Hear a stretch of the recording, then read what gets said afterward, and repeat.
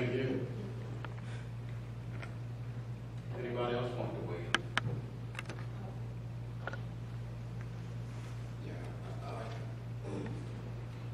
We got some real issues, particularly for those of you who serve on the city council. We listen your opinions. We think it's important to provide the electorate with where you stand on these issues. Please, Ms. Hogan.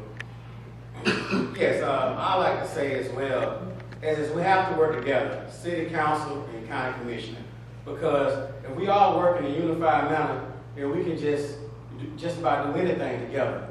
I think the problem was from past years is the lack of communication and also transparency within our districts. Our residents in our district have to know what's going on before they make a decision. A lot of times, they really don't know the full extent to the decision that's being made. So in the city council, I'll be able to voice that and tell them, hey, this is what's going on, this is how I see it, this is how I think it would affect us, what should we do? One thing I know for sure is that a body cannot operate outside of each other.